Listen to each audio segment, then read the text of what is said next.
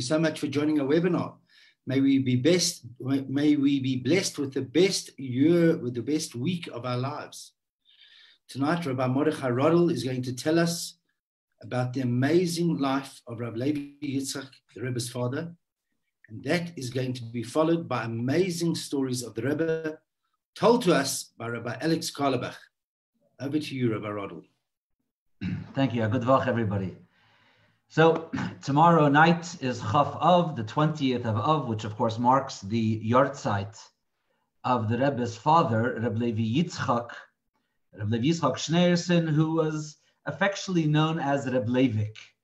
So just to give you a brief background about who this phenomenal giant was. Everybody knows he was one of the greatest Talmudic and Kabbalistic scholars of his entire generation. So just a brief background. He was the oldest of 4 children, and his father was actually a great-grandson of the Tzemach Tzedek, the 3rd Chabad Rebbe. And even as a small child, Reb Levi Yitzchak, Reb Leivik, was known as being a prodigy. And the Frierdiker Rebbe, the 6th Chabad Rebbe, wrote about him that already from a young age, his extraordinary talents were discovered. And even at a young age, he had mastered Kabbalah, Talmud, Chassidic philosophy.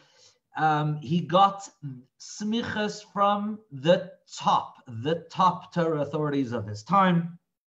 And most famously, Reb Chaim Brisker, Reb Chaim Soloveitchik of Brisk, Reb Elia Chaim of Lodz, Reb Elia Chaim Meisel of Lodz. At age 22, the Rebbe Rashab, the 5th Chabad Rebbe, suggested a shidduch for him with the daughter of the Rav of Nikolaev. Her name was Chana Yanovsky, and she also had earned a reputation as being quite a scholar. And they got married. He was 22 years old, and by then he was well known. He was well known as a great scholar. He was there for almost a decade. He stayed in Nikolaev, and then the Rebbe Rashab got him a position in what was then Yekaterinoslav, later on became Dnipropetrovsk, which today is Dnieper. And he became a rabbi there at the age of 31. So we're talking about the 1909. So under Tsarist Russia, he became a rabbi there, and eventually he actually became the chief rabbi. And it was quite hectic times, as you could imagine. He was the rabbi during the bloody Bolshevik Revolution and then the subsequent communist oppression. And despite, or no matter what he was living through, he remained fearless. He remained defiant.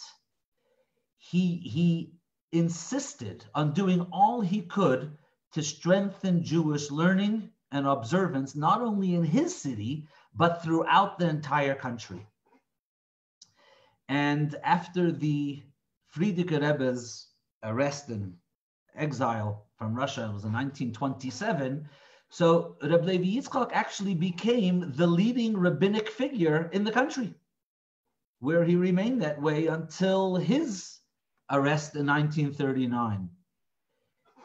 But it was long after the rabbis of most of the large Soviet cities either stepped down from their position or retained their positions but curtailed their activities. Rebbe Levi Yitzchak remained steadfast. He was determined to continue everything he could, and he would regularly issue calls to all of his colleagues throughout the country to remain strong, not to be intimidated, remain firm, do all they can to strengthen Yiddishkeit. In the early 1930s, he led the Ukrainian rabbis' refusal to sign these pro-Soviet papers. He was already on the radar of the NKVD, which was the forerunners of the KGB, and he did all kinds of illegal things. counter-revolutionary activities. He would collect funds to support families of Jewish prisoners. He ran an entire network of underground yeshivas, of underground chadorim. He oversaw the distribution of matzah, which came from abroad. He constructed illegal mikvahs. He did all kinds of crazy things, but probably one thing that really, really got him in trouble with the authorities. And the Rebbe told this story, and it's actually an incredible, incredible story, that I forgot what year it was. I think it was 36, I think it was 1936. And it was after the communists had nationalized, nationalizing all the factories and all the, all the businesses and everything. So they nationalized the matzah bakery. Yekaterinoslav, where he was, which became Dnipropetrovsk, that was known as the breadbasket of Russia. And people would come from all over the country to buy flour to make matzah. So they had a massive matzah bakery there. And of course, the government took it over. And it was extremely lucrative. I mean, they could make a lot of money.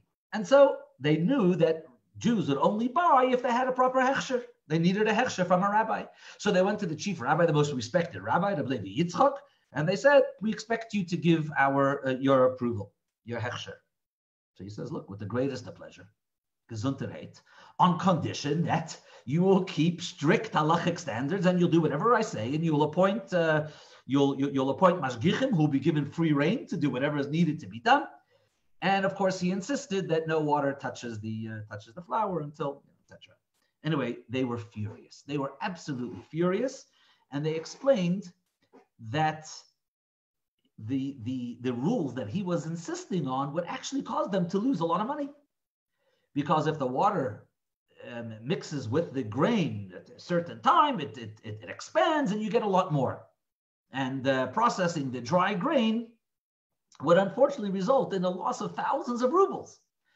Anyway, they put a lot of pressure. Eventually, he even traveled to Moscow and he met with one of the big shots there. And eventually, the government sent a message to the ones that ran the factory and said, you have to listen to everything that Rebbe Yitzchak tells you. So he stood up to them. And because of his insistence, Yidden all over the country had perfectly kosher matzahs to the highest standard.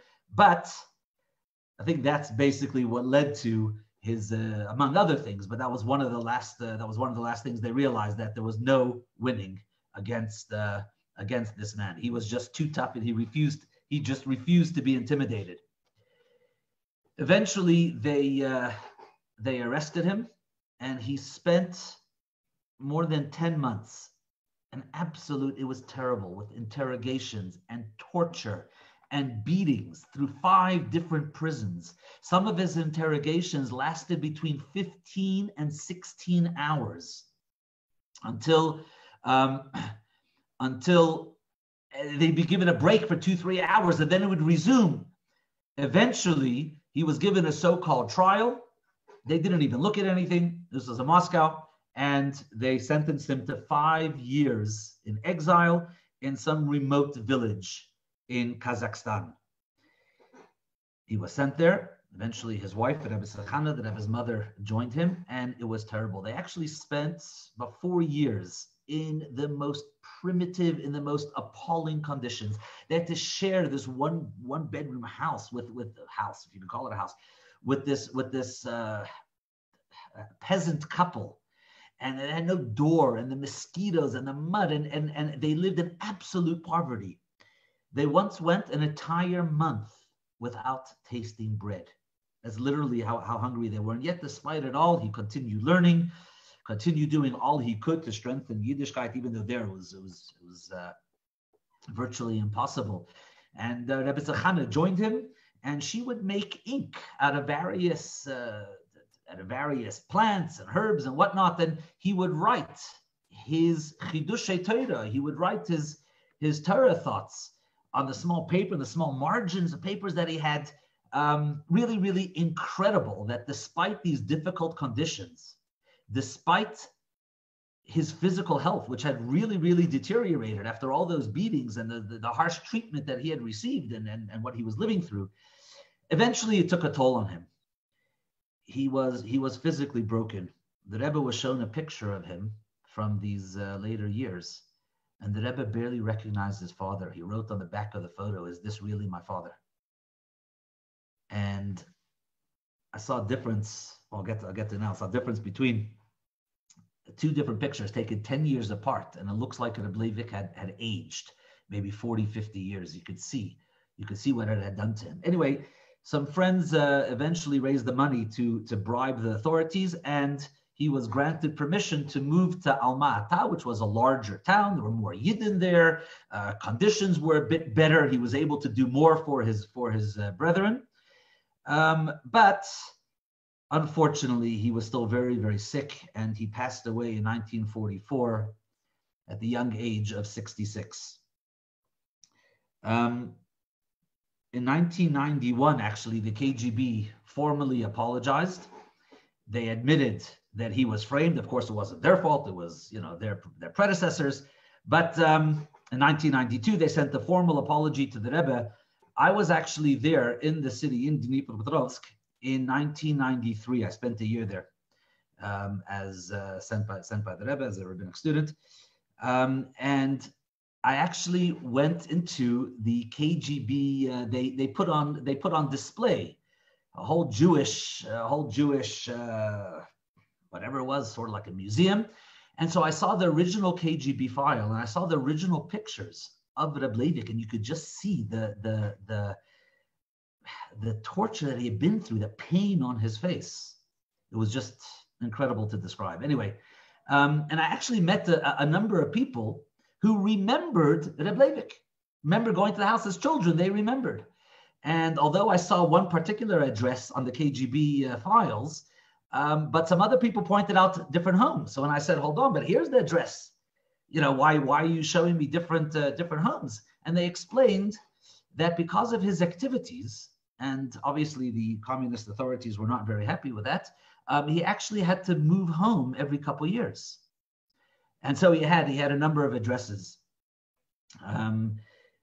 Earlier on in World War I, there were many refugees coming through Yekaterinoslav, and they ended up at the Rebbe Leivik's home, and it was just incredible. Everybody knew that was the place to go. But even afterwards, people would flock to him, despite the dangers associated with it. People would flock to him. Today, Dnipro, as it's called, is not only a thriving Jewish city. It's actually, I remember when I was there, I was told that it's the fourth largest Jewish population. As a matter of fact, in the war, they used to call it Dnipro-Zhidovsk instead of Dnipropetrovsk as a derogatory allusion to the amount of Jews, the number of Jews that were in the city. But today, Dnipro has the largest Jewish center in the world. It's called the Menorah Center. I think it has 7 towers. And I think the greatest vindication of Rebbe Leivik's work is you could stand today on the viewing balcony, the viewing deck, on a balcony on the 18th floor in this Menorah Center. And from there, you can clearly see the KGB building. It's gray. It's decrepit, and you're standing in a beautiful building, which is vibrant and full of growth. And I think that says amazing things. I just want to share a few stories about this amazing man. One story, one crazy story in particular, is it's one night. This is in 1935. It's about 11 o'clock at night. There's a knock on the door. He goes to the door, and there's a woman there. Come in, make sure nobody sees her. Yes. She says, in an hour from now, she says, a young couple's going to come. It was either her son or daughter, I don't remember, and the fiancé. And they were both government officials from another town. She says, I'm not telling you their names. I'm not telling you the town they're in. They could really get in trouble. Not only could they lose their jobs, they could lose their lives for doing this, but they agreed to have a Yiddish chuppah on condition that it would be in your house and you would do it. She says, they're going to be here in an hour, 12 o'clock, and I'm just giving you time to prepare. Sure enough, 12 o'clock. They come, they're quickly whisked into the side room. Nobody should see them. And now Rebbe Leivik has to find a minion. He has to find, there has to be 10 men. There's him and the chassan, but you need 8 other men. It's difficult, 12 o'clock at night. He's looking around. Eventually they have 9 men. I can't find the 10th. Rebbe Leivik knew that there was a fellow in his building. The government would install in every building, they would put somebody who was basically an informant. This person's job was to write down the comings and goings of everybody. If there was any religious activity, they would have to report it. Even when I was there, which was after the fall of communism, was after Perestroika in 1993, and I stayed in a big building. It was called an общежитие. It was sort of like a motel. And even then, there was a person whose job it was to record everybody walking in and walking out. There was nobody to give it to, but he was still doing his job that they had done for so many years. They still had that position. This guy was a Jew, and he would report everything that happened. Rebbe Leivik sent a messenger to him. He says, come down to my house. Come down to my flat. Anyway, he'd come to the flat, and he says, yes. He says, we're making a chuppah. We need a minyan, and you're the 10th man. The guy jumped back. He couldn't believe it. He says, me? You're asking me? Rebbe Leivik says, yes, you're a Yid, and I know we can count on you to keep the secret. And the guy did. It was amazing. They brought out the kala, of course, was veiled. The chassan tried to hide his face as much as he could. And they had the chuppah. Everybody quickly left. 2 people remained behind. And when everybody left, they came over to the Rebbe Leivik and they said, we are members of the Communist Party. And they showed their membership cards.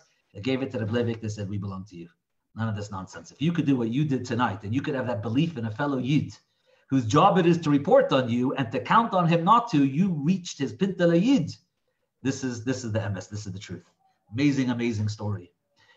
Another beautiful story is, and I read this from a person who heard this from the man himself. He heard it from a man named Rabbi Yosef Nemotin, who was Rebbe Leivik's personal secretary for many years, up until his passing in 1944. He lived in Almata, and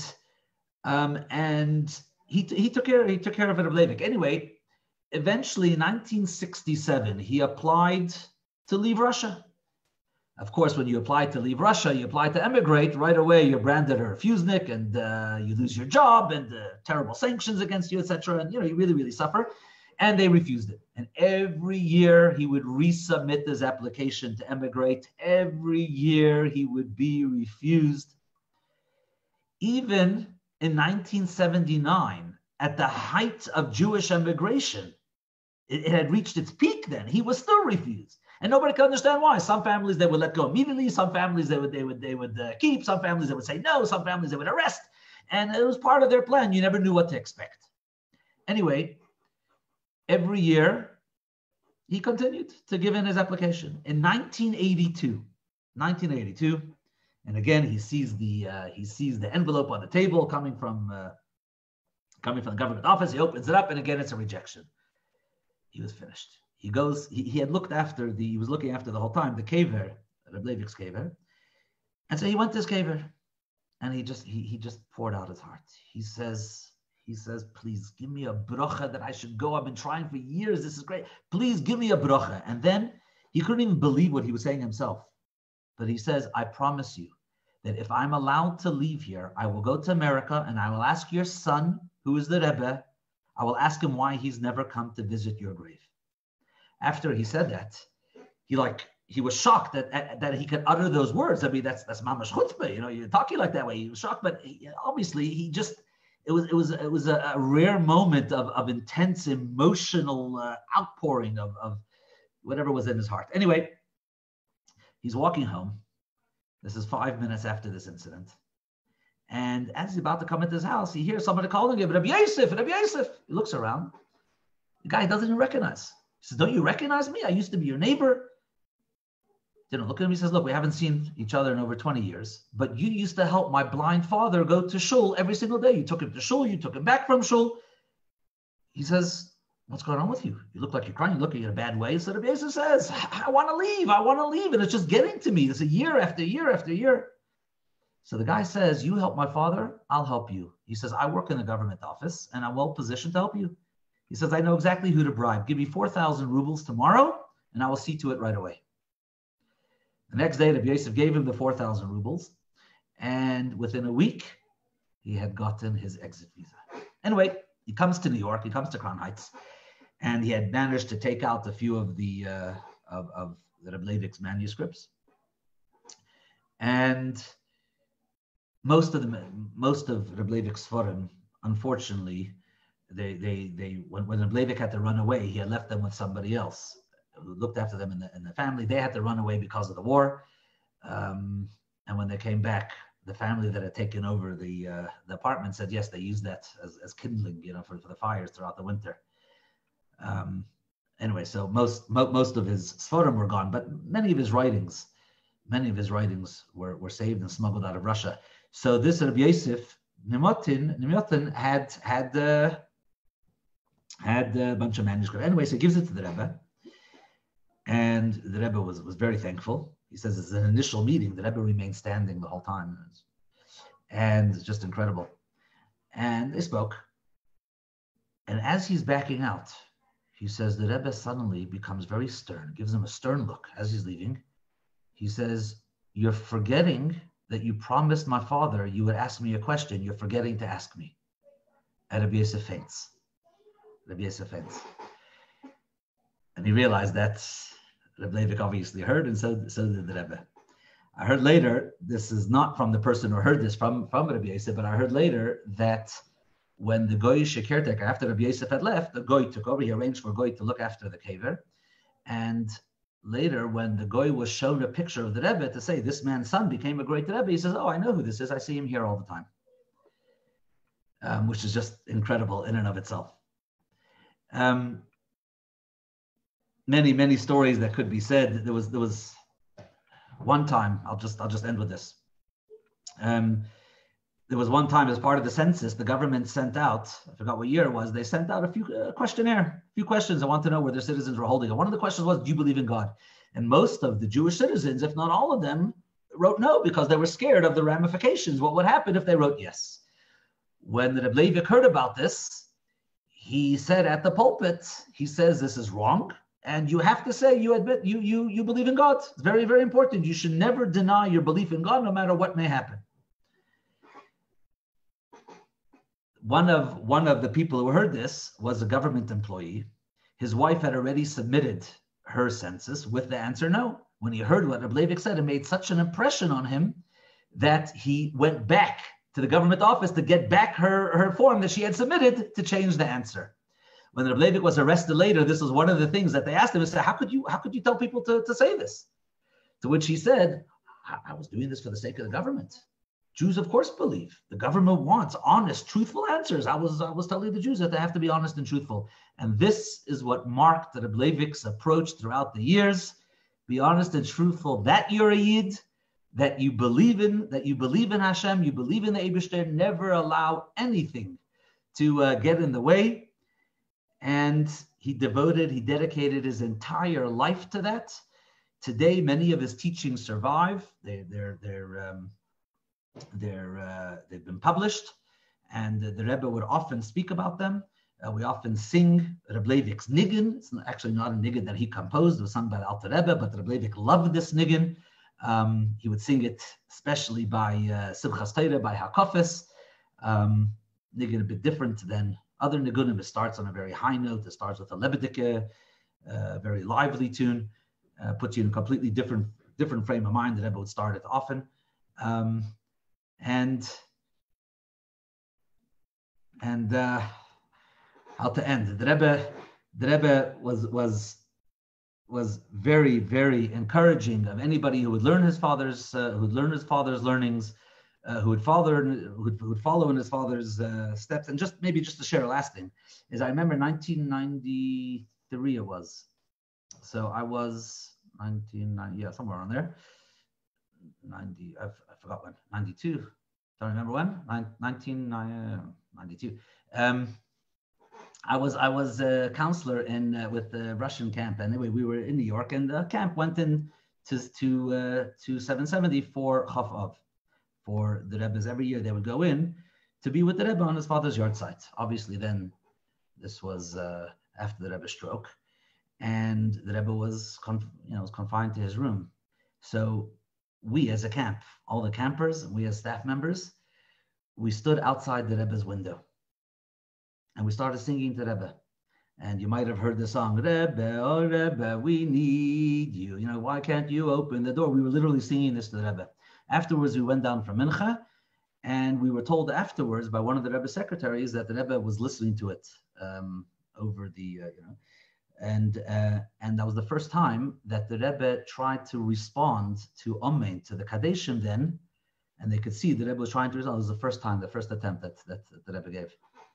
At that. So you could see how much it meant to him. The kids on his father's yard site coming all the way, you could see how much it affected the Rebbe. They told us this. May we be reunited with the Rebbe's father, with the Rebbe. Guv Gashmi, the coming of Mashiach, maybe immediately.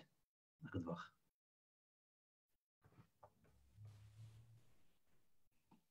Alex, over to you. Thank you, Rabbi Rodel, for the beautiful inspiration you've given us about the Rebbe's father. A good vach. Welcome to all our friends, to all our listeners, and once again, a very big thank you to Rabbi Masinta for organizing such a beautiful and hopefully inspiring Malava Malka and stories of tzaddikim, as you've already heard. Chof Av, tomorrow night, is the yahrzeit of the Rebbe's father, who the Rebbe at Fabrengens called him not only his father, but also his teacher. And you see how the Rebbe actually followed the style of learning and teaching.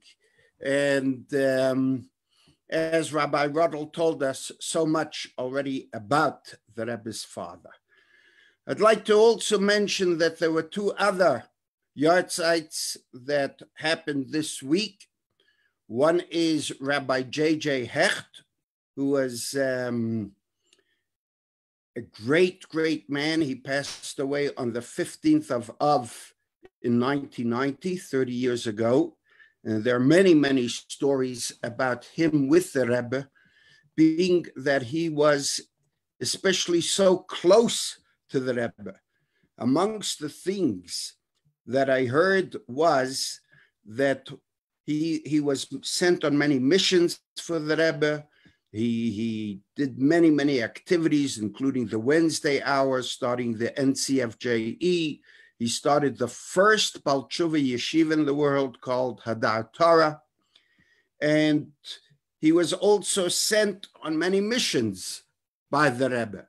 And he would come back and report. He was the one who would translate many of the Rebbe's Fabrengens, especially all the rallies that were made and the Lag Bomer parades. He would give the Rebbe brachas. And I was told that once at a Yechidus, he had said something to the Rebbe, which the Rebbe found a little not the way a chassid should speak to the Rebbe. And he looked at him and he said, that's not the way. And Rabbi J.J. Hecht said, maybe it's not the way a chassid speaks to the Rebbe, but it is the way that a child speaks to a father. And since I have lost my father at a very young age, I look up to you as my father. And the Rebbe said, what is special about a father? And Rabbi J.J. said that he is someone I know who cares about me and loves me. To which the Rebbe said, who thinks about me and loves me. And the Rebbe said, believe me, I think about you and love you even more than a father. I am going to try and get in all that I want to say tonight. So I'd also like to mention that the day before, it is my older brother, Shimshin ben Rebbe Ephraim. It is his yahrzeit. He passed away in 2007. And I happened to be Bashgacha Pratis in Montreal at the time that he passed away. And I went for a wedding, which I never made, but I ended up sitting Shiva in Montreal with my family. And my brother, Shlomo Karlbach, is a very, very close friend to Yingi Bistritsky. Many of you may know him. He's very involved with Hatzalah there, does many good work. And this Yingi, feeling close to my brother, flew specially from New York during the Shiva. He took a plane from New York to Montreal, rented a car, came to Senegath, sat with us for a couple hours, and went immediately back. And while he was sitting, he shared with us a couple of stories of him and the Rebbe that I would like to share with you tonight. I don't know if many people know them because they are personal stories that happened with Yingi. He was, it's this time of the year when if it weren't for COVID, people would be in camp. One of the camps that goes is Rabbi Hecht's campus, Camp Amunah, which is in the Catskills. This year they had to move out of state. The Rebbe, in fact, visited Camp Amunah when he visited Camp Gan Yisrael as well. So Yingi Bistritsky says that he and the late Fitzy Lipsker were in charge, basically, of the security of camp. So every night they would drive around. And one night they're driving near the main building and they hear the phone ringing incessantly. Must have been about 11 o'clock at night. They're wondering, who can it be who's phoning this time of night? But the phone didn't stop ringing. So finally, one of them went over, picked up the phone, and it was the Rebbe's secretary, Rabbi Chadikov, on the line. And he says that the Rebbe would like to know if the gate to the big swimming pool is locked. The guy says, I'm sure it must be. He says, well, we'd like you to go check. So they drove over to the swimming pool. And as you can imagine, it was not locked at that time. They locked it and were able to report back to Rabbi Chadikov that now the pool was locked. They could never work out, obviously, how the Rebbe knew, sitting in Crown Heights, that the swimming pool in the camp was possibly leading to a danger. And he told us that the same thing happened a few years later. Anyone who was in Camp Gan Yisrael in the Catskills will remember there was a fancy building there that they called the Beth for some reason. And that had an indoor swimming pool. And a few years later, the exact same thing happened. There was a call incessantly. They picked it up and they said the Rebbe would like to know if the swimming pool gates there, the entrance is locked at the Beth. They checked and it was open. And in that way, the Rebbe averted who knows what kind of danger. The final story that he told with us is quite an emotional one, really. After the Rebbe had his stroke in 1992, on the 27th of Adar, when he was visiting the Ohel, they took turns, certain people took turns in looking after the Rebbe, being there 24/7 if any of his needs was. And they had a list of what the Rebbe could want. And he says, one night, it was very late at night. He was there alone with the Rebbe. The Rebbe had been sleeping and suddenly began waving his arm that he needed something. So he immediately rushed to the Rebbe and asked the Rebbe all the questions. What is it that you'd like? And every question he asked, the Rebbe would wave his arm that that's not what he wants. And the Rebbe was looking at him as if to say, can't you work out what it is I need? And he couldn't. And Ingi says he suddenly broke down. He burst into tears, and he was more comfortable with English. And he said, you know, Rebbe, I would do anything in the whole world to help you. I just don't know what it is. Can you do me a personal favor? You know, the Rebbe had a good hand. He couldn't talk, but he had a good hand.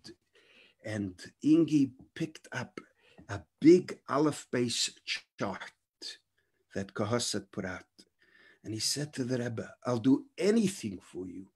Just please point with your fingers at the different letters of the Aleph base, what it is that you want, and I'm sure I'll be able to work it out.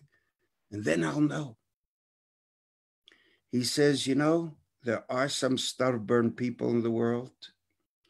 The Schneerson family, as you know, is very stubborn. We heard already from Rabbi Ruddle that how stubborn Rabbi Levi Yitzchak was in the most amazing ways to keep to his values, to Torah and to Yiddishkeit.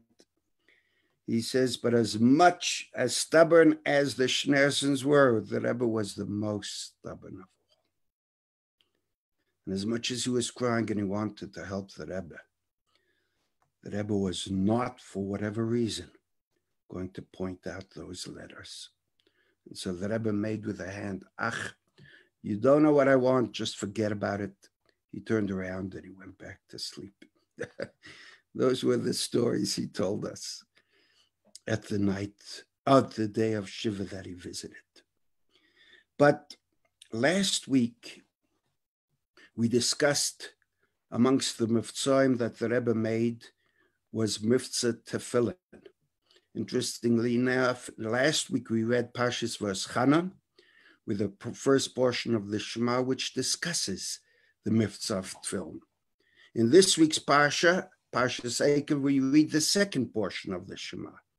And the second portion of Shema, as the first one does, also contains another mitzvah that the Rebbe made of his original 5 mitzvahs, and that is the mitzvah of mezuzah. Mezuzah, the Rebbe insisted, is something that protects people's lives, and he made a campaign that everyone should go out and have kosher mezuzahs and put them out. In fact, countless of letters where people asked the Rebbe for blessings, he would say, check your tefillin and mezuzahs. I remember there was a guy in Montreal who came out. He was having terrible problems with his foot, and the Rebbe told him to check his mezuzahs. And where it says, Uvelechtecha vaderech, when you walk on your way, that lamed was cracked. And when he fixed that, he somehow had no more problems with his feet. The Rebbe, you took every letter, every word of the Torah, so exact. And he said that the mitzvah of mezuzah, having kosher mezuzahs, can really do tremendous benefit to everybody. And I'd urge everyone to check their mezuzahs to make sure they're kosher, and make sure you have mezuzahs on all the doorposts that you need, not just the front door to show it's a Jewish home, because the Torah says we should have mezuzahs on all the doorposts. One of the things I heard from the Rebbe himself happened in a very sad story. There was a group of children, school children, who went to Ma'alot from Tzfas for a weekend. You can look it up. In Ma'alot, there was that weekend, sadly, some terrorists, Yamach Shemam, some Arab terrorists who took over the school. And the end was that they shot up many of the people. And I remember the Rebbe talking about this at a Farbrengen. He said that some shluchim from Tzfas, after the whole incident in Malot, came to the school and they checked it out. And they found out, if I'm not mistaken, there were 17 children at that school who were brutally murdered. And there were another 4 or so who were wounded severely. More than 4 were wounded, but 4 were wounded severely. And this shliach went through the school and he checked out all the mezuzahs, and they found that 17 of the mezuzahs that were on the doors were not kosher. And the Rebbe said it struck him then as quite odd that the same number of karbonos, of kedoshim that were murdered by these Arab terrorists were the same number as the amount of mezuzahs there were. And so he said, and then 4 of the students that were wounded severely died of their wounds. And the Rebbe wrote to these guys in Tzfas to say it was something special, that it was the same number. They should re-look at the school. And they checked again, and they found that in the basement, they had overlooked a room that had 4 doorways, and those mezuzahs were also puzzle, lining up with the same amount of children that were murdered. At the next Farbrengen, the Rebbe said, I said these words, and many people came and asked me, what am I talking about? What am I saying? How is this connected? And am I saying, God forbid, that a person who doesn't have a kosher mezuzah, this is the consequence? And the Rebbe said, God forbid. That is not what I'm saying at all. And what the Rebbe explained then was the power of a mezuzah. He said a mezuzah is like a protective helmet. Can you imagine if a person is going out to war? A helmet is a very heavy thing on your head. It could give you big headaches. It could be a big obstruction. And if the sergeant or whoever leading those guys out to war says it's too difficult to carry their helmets, to balance them and all, everyone leave their helmets behind. And so he doesn't allow the soldiers to go out with their helmets. And the soldiers go out, and some of them are lost in battle. They fall, they die in battle. So the Rebbe said, what was the cause of their loss? Obviously, it was the enemy firing at them. Is there a guarantee that had they been wearing the helmets, they would have survived? No, there's no guarantee. There are many people many soldiers who go out to war, who wear helmets, who die. There are many people who go out to war without helmets who survive. He says, but what is a helmet? A helmet is an added protection. That it's possible, it can deflect a bullet. And the Rebbe said the same is with the mezuzah. It is not, God forbid, the lack of a mezuzah that causes any problems, but a mezuzah is an added protection. And we see so many stories of people who checked their mezuzahs on the advice of the Rebbe and their tefillin, and they had miraculous savings. And I remember when the Rebbe came out with Miftzah Mezuzah, I think it was the Rebbe who said that one time, normally when you check a mezuzah in America, so often the mezuzahs just had a little piece of paper in it. I remember in 1976, I was in the summer by Rabbi Reichik. That year, we had a few of us go out, to Rabbi Reitschik for the summer to spread Yiddishkeit. Our job was to stand on Fairfax Avenue in front of the Chabad shop to put on tefillin with people. I could tell you many stories of what happened there. But next door was another Judaic shop. It wasn't a frum shop. And they sold like this. A mezuzah cost you 10 cents because it was a photocopy of a kosher mezuzah. It was a piece of paper. The case was $1. If you bought the case for $1, they gave you that photocopy for nothing. At that time, so many people had mezuzahs, but they weren't kosher. They had just the case. Some of them were empty. Some of them were pieces of paper. I heard of some that had comic book pages in it. And the Rebbe told that there was a mezuzah they found that had a piece of parchment. And on the piece of parchment, instead of the two portions of the Shema where the Torah commands us to put on mezuzahs, there was a Birchas Kohanim. There was the blessing of the Kohanim written by a scribe and put into the mezuzah, making it not kosher. How that happened, weiß ich nicht. But the Rebbe would tell people to make sure that we have kosher mezuzahs. And I'd like to share another story that is actually an amazing story. It was shared with this writer in confidence. And she says she can't tell who the writer was, who it happened with, but this is the story. This lady says that she visited the Lubavitcher Rebbe in the spring of 1990.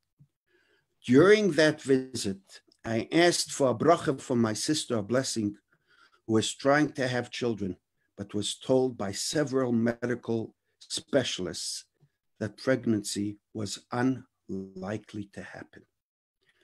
And I approached the Rebbe, she says, and I asked for a bracha.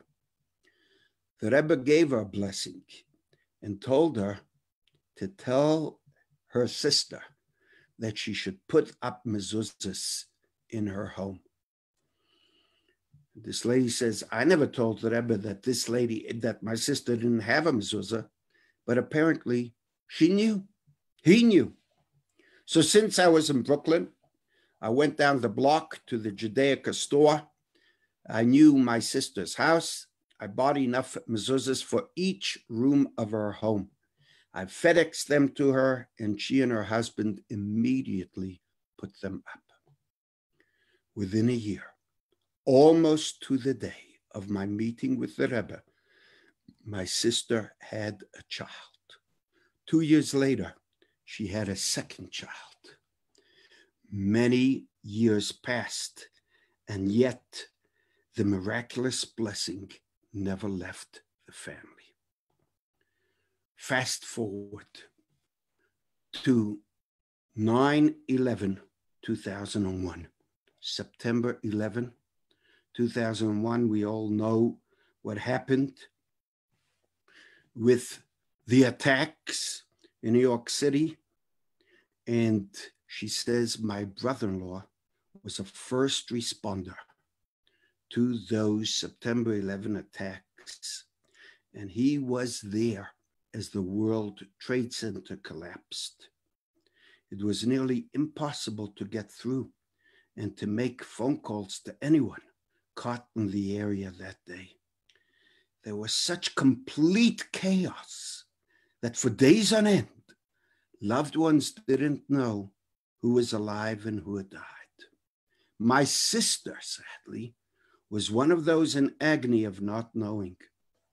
When she finally discovered that her husband had survived, we got to learn of yet another miracle. My brother-in-law remembers seeing a falling object about to crash down on him. That was his last memory before he lost consciousness.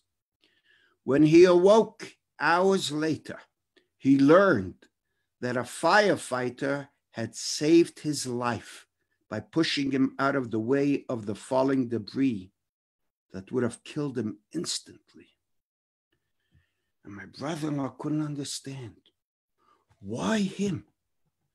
From all the people in the crowd, why did the firefighter decide to save my brother-in-law? We later learned that they had children in the same class, and the firefighter had seen my brother-in-law at school events. Everything was moving so quickly. There was so much death and destruction in those moments. But the fireman's first reaction was to save the father of his child's friend. He saw that familiar face, realized that this man was about to be crushed under the debris. Instinctively, he remembered his own child and did whatever he could to save the life of another child's father. The child who was in the class of the firefighter's son was none other than that miracle child born in the merit of the blessing of the Rebbe, who loved every person and saw the light in everyone he met. This child was born after fulfilling the mitzvah of mezuzah, which protects us in our homes and in our surroundings. And this was something that the Rebbe pushed so much. And I'd like to point out that sadly enough, today, there are many mezuzahs that are sold that are not 100% kosher. And there are many reasons for it. And you can even go into Israel and go to the most frum shops, and whether purposefully or not, weiß ich nicht. But it is so easy to get a non-kosher mezuzah. Even, as I say, you could go to New York, you could go anywhere, and go to places where you would be sure that the mezuzahs are kosher, and yet they are not. So, Baruch Hashem, in South Africa, we have places that sell mezuzahs that are 100% checked, and a person should make sure that the mezuzah they go to is 100% kosher one. And, you know, the Talmud tells us about the mezuzah, and it asks a question. We all know that tefillin is a mitzvah which is only obligated by men. And that is because it is time-bound. We don't put on tefillin at night, and we don't put on tefillin on Shabbos. So the Talmud says, since mezuzahs and tefillin are put next to each other, maybe we should equate them and have tefillin, just like tefillin are only obligated to men, maybe the same should be said for the women, that if a woman lives in the house of another man, then it needs a mezuzah. But if a woman lives on her own, maybe she doesn't need mezuzahs, just like she doesn't need to put on tefillin. And the Talmud's answer is that concerning the mitzvah of mezuzah, it says, L'man yirbu yemechem, v'mei v'nechem, that through having mezuzahs, God tells us, I will increase your life and the life of your children. So the Talmud says, obviously, it is not only men who need the blessing of long life, but women do as well. And therefore, women, even if they live on their own, need to have mezuzahs on every doorpost of their home. And in fact, they don't need a man to put it up. They can put it up and say the bracha themselves. And this is how the Rebbe showed us exactly what the Torah says, that mezuzahs, which is not the obligation of the person, but rather the obligation of the residents. In fact, that's why it makes no difference who lives there. And it is something that increases a person's life and his health. And I'd like to conclude with a story not about mezuzah so much, but a story that happened in Johannesburg with a family. Many of you may know him. He used to tell that story quite often. His name is Alex Moraney, and he and his wife were struggling very much to have children. And they wrote to the Rebbe and asked for a bracha to have a child. And the Rebbe crossed out the word child and wrote that his bracha is to have children. And they were very bewildered by that aspect. And a year later, they understood why the Rebbe had changed the word child to children when, Baruch Hashem, they have the Moraney twins. They had twin boys. And this is something, as I say, that the Rebbe told us goes very much in hand. The Rebbe would tell people if they needed cures, they had problems with their hearts, which is mentioned in the mezuzahs and tefillin. They had problems with their feet. They had problems with their health. They had problems having children. Make sure to have kosher mezuzahs on every doorway. Make sure to have kosher tefillin. It's beautiful to put them on. But unless they are kosher, we are not fulfilling the mitzvah properly. And I'd like to urge you, especially as we come up to the month of Elul shortly, and we were told that in the month of Elul, Yireh Shamayim should make sure to check their tefillin and mezuzahs. Let us do the mitzvahs of the Torah, which promises us, V'hoya im Shamaya, Tishmu, that by obeying, by following the mitzvahs of the Torah, by following the directives of the Rebbe, we will all see health, gesund, and nachas. And I want to bless us all. We have been locked down as far as the shuls go since March 19th. If I recall correctly, that was the last day we had a minyan in our shul. Shen Genuk. We ask the God Almighty, we accept everything He does with perfect faith, but we ask Him, Ad Mosai, how long? How long do we have to be locked down? Right now we're locked down in our houses, but the world is locked down in an exile.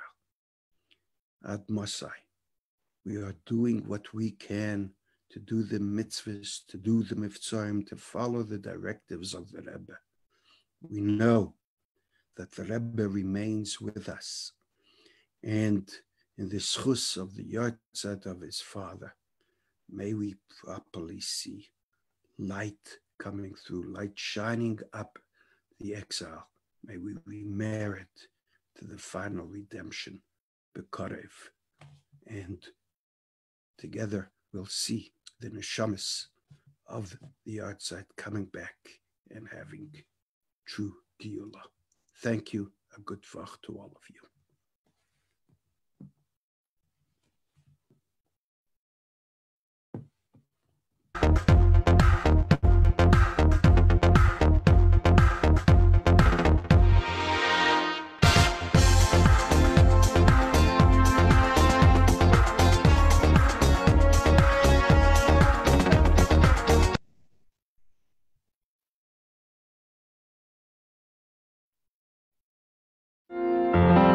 The order of the day. You want Mashiach?